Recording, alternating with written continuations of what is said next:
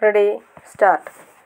I am glad of this opportunity to address you. During the last 3 years, I met many of you both in the civil and defense services of this country. I have addressed you, discussed many matters with you, and worked in close touch with some of you.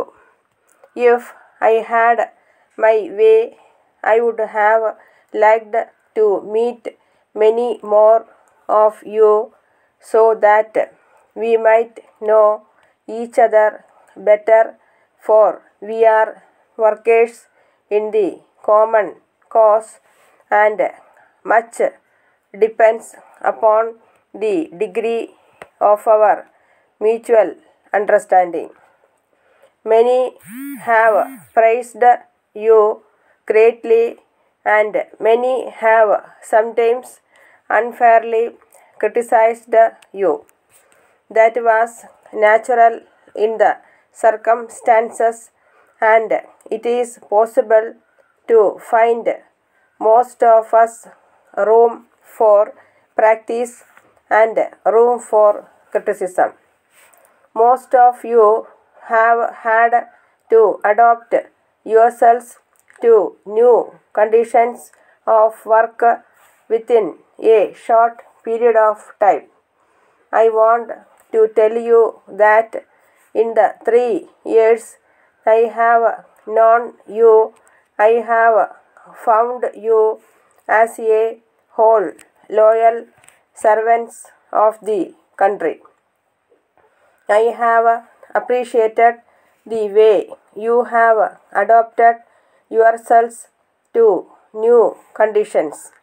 Most of you have had to work much better than before because the situation demanded hard work. You have applied yourselves to this work with goodwill and a desire to serve this country of ours, which has at last achieved its freedom.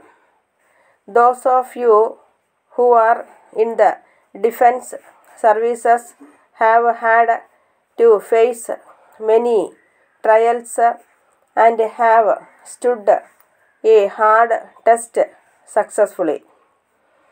You have thereby gained the praise of your countrymen.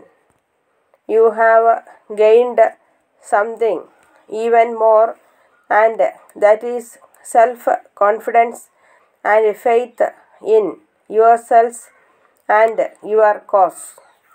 Not only the men of the defense services, but all of us, whatever the capacity we have worked in, have stood the test of our faith and capacity during this early period of our freedom.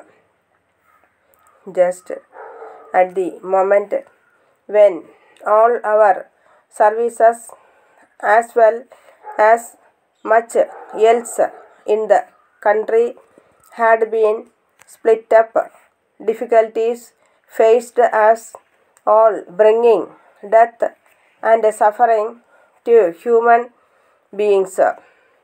While facing them, we set about rebuilding the structure that had been partly damaged.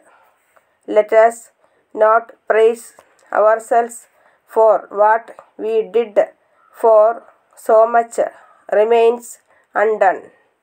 But let us at least recognize our achievements, for they are not less important.